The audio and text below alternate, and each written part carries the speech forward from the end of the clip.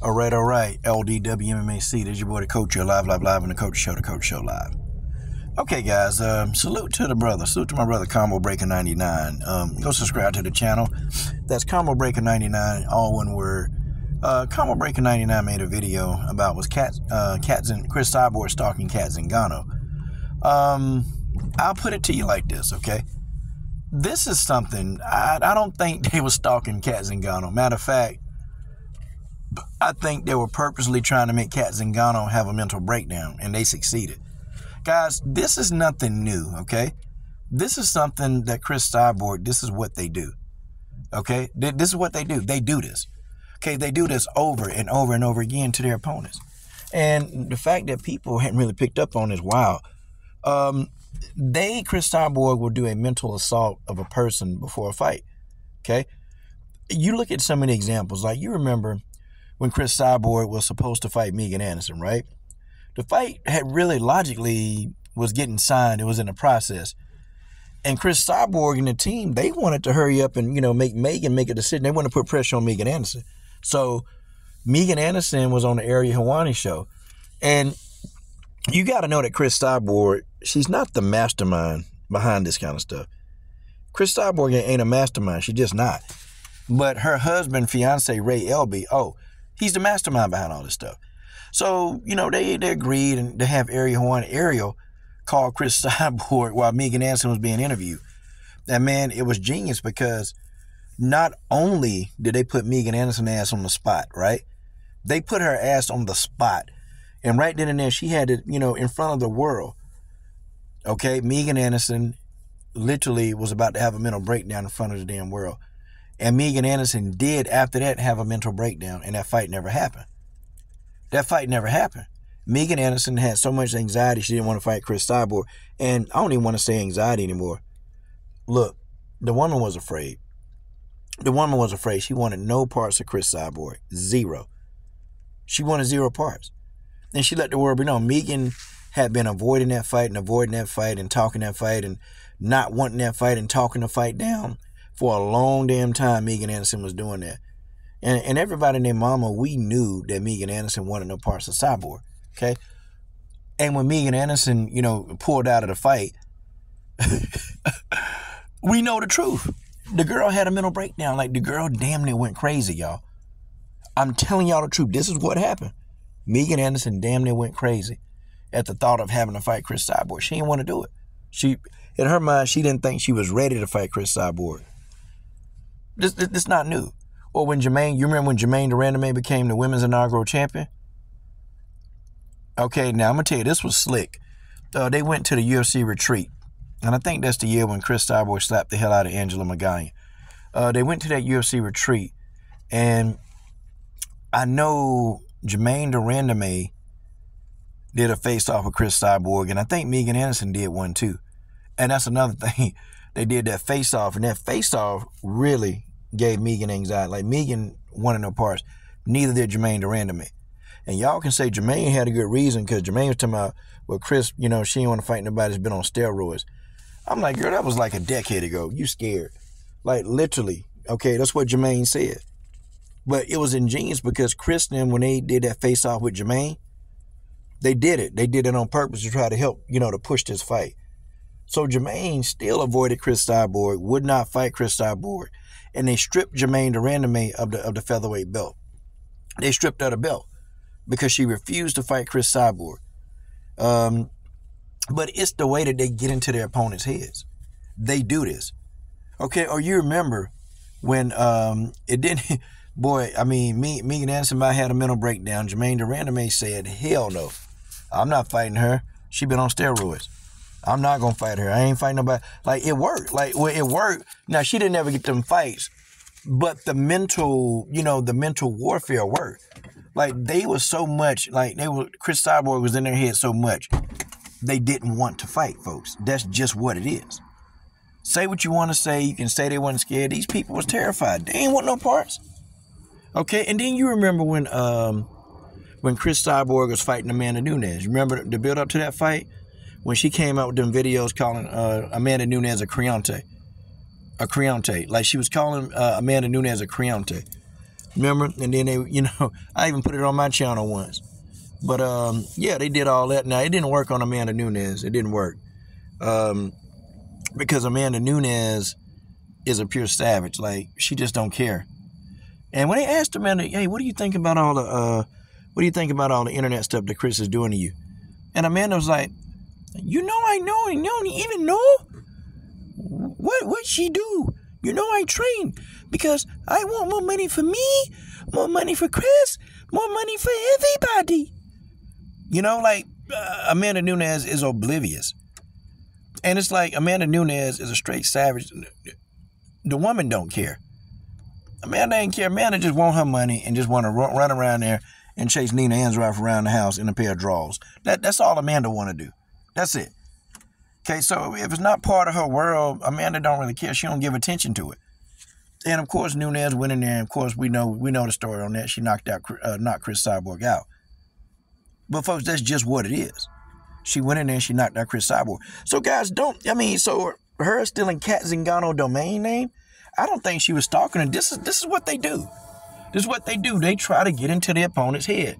And you got to say, Cris Cyborg didn't think to come up with this. Now, Cris Cyborg supported it. And, she supported it, of course. But this is all Ray Elby, okay? To steal somebody's domain name, boy, that's intense as hell. But I got to tell y'all, it's damn ingenious because did it work? Sure it did. Was Cat Zingano visibly upset about it? Of course she was. And Cat Zingano brought that energy into the fight. And now you got Cat Zingano laying down on the mat, on the canvas, in an OnlyFans pose. Cat Zingano is in an OnlyFans pose right now, getting her ass whooped. And that's just what it is. That's just what it is. She's in an OnlyFans pose, getting her ass whooped. So it worked.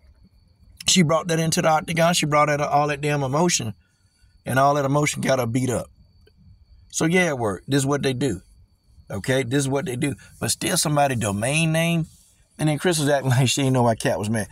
She knew why Cat was mad. But Cris from Brazil, she don't care. They probably went, man. I'm going to tell you what they did. When they probably got out of the octagon, probably they went home and laughed about it, man. Cris Cyborg can put on a good show. She can act real good. But they went and probably laughed about it. But guys, this is what they do. You remember when she was fighting Felicia Spencer, she fell out of a shopping cart? She mysteriously fell out this damn shopping cart. This is what they do. This is what they do. You got to admit, it works. It's mental warfare. Because you're going into a fight. And the person that you're fighting, that damn person can end you. That person could kill you. Okay, that person can take away your livelihood. All of that. So you want to get every single advantage that you can. Okay? Now I'm going to tell you, it backfired. It backfired when Cris Cyborg, they put out that videotape with Dana White. Remember, she was talking to Dana White, but Cris Cyborg had an edited videotape. And it was on that tape, it was stuff that Dana White wasn't even saying. Okay, it was stuff that Dana White wasn't saying. And, Dana White got mad. And now I understand, I get Dana on that one, okay? I get it, and I know that Dana White's a tough dude. But if somebody can doctor a videotape to make you say stuff you didn't say, that's dangerous. Because they could have said, they could have had Dana White saying anything. They could have had him saying, he planned to plot to murder somebody. Or they could have had him saying that just anything like bad. That's dangerous. And that's the kind of thing, where from Dana White, if somebody do that to me, I'm suing them. Like, you put me on a videotape, me saying something different, something that I didn't say, that defames my character. Okay, and really what Ray Elby and Cris Cyborg did, that's defamation of character. Like, they defamed that man's character. And that's why Dana White got her ass up out that UFC fast. He got out of there as quick as he could. Because if they can do that, man, could you imagine? They can do anything.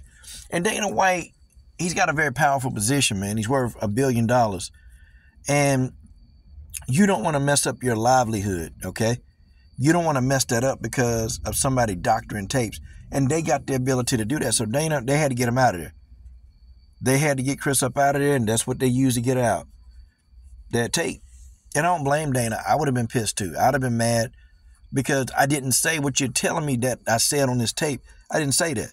And Dana White lucky, man, that there were other copies of the tape floating around with what he actually did say. Okay? Like, they're lucky because if there were no other tapes, man, they could have did whatever. But it backfires. But this is stuff that they do. It's not Cris Cyborg who the mastermind. Now, Cris Cyborg is approving it. Of course, she knows what's going on, but it's her husband, Ray Elby. Like, you know, it's backfired. At that time, that backfired on Cris Cyborg when she did that with Dana White. It backfired when they pulled the stunt with Megan Anderson. It backfired when they pulled the stunt with Jermaine Durandam. It backfired. It didn't do anything because Amanda Nunes didn't give it rise. Amanda just didn't give a fuck about it. She just said, I'm going to do what I do. But it worked for Cat Zingano. Definitely worked for Cat Zingano. I mean, man, it's crazy, but this is what Cyborg do. So anytime they have a fight, you really go to Cris Cyborg's social media, and they're going to promote the hell out of the fight. Okay, I don't know what Cat Zingano mad for. Cris Cyborg promoted the damn fight. Promoted the fight. Like, pretty much said this is going to be a tough fight. She was telling people that because she had to, in WWE, they call it putting a person over. She had to put you over. Because if not, people just going to think that she going in there to beat you down at a one-sided beat down. So Cris Cyborg had to give this impression that you're this formidable fighter. Like, she had to do it. Well, you know, it's going to affect her bottom line, her money. But man, you know, congrats to Cris Cyborg, and I don't know, man.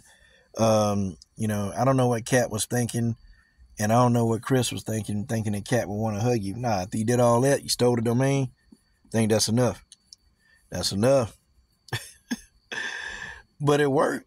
I mean, Cris Cyborg ended up victorious. First round knockout. So, I mean, what you got to say, it worked. It might not be a practice that, you know, to me, it's a fair practice. It might not be fair, but nothing is fair. Nothing should be fair in a fight. This is a fight. It's a fight game. You got to get ahead. You got to do what you got to do to put food on the table. It's the fight game. Yeah, but man. You know, I don't know why people, I don't know everybody so uptight with Cris. This is what they do. They've always done this since the beginning of time, since they started fighting. They've always do. The difference is when Cris Cyborg, they was calling out Cat Zingano. Cat Zingano was like, yeah, let's fight. See, Cat Zingano wasn't ducking no smoke. And Cat Zingano said, I've always wanted to fight Cris Cyborg. Or Marloes Conan. You know, back in the day. Man, look, Marloes Conan said, I see a way I can beat Cris Cyborg. She would say that, you know, and it's like, they really wanted that true smoke. They wanted to fight. See, these were people back then that they didn't care who you were. They wanted to fight you. They didn't care about the antics that Cris Cyborg did. It's her antics. Cat Zingano said, nope, we ain't friends. And you know what? Okay. You got to respect her. If Cat don't want to be your friend, she ain't got to be your friend. But that's what it is, okay? She wasn't stalking Cat Zingano. Cris Cyborg was thinking about the money, the bag. And the more, like, you build a storyline, okay? You have to build a good storyline with two fighters now. And the better the storyline is, like, you got two people that don't like each other, okay? Never liked each other. That's the storyline. Well, you can stand to make more money.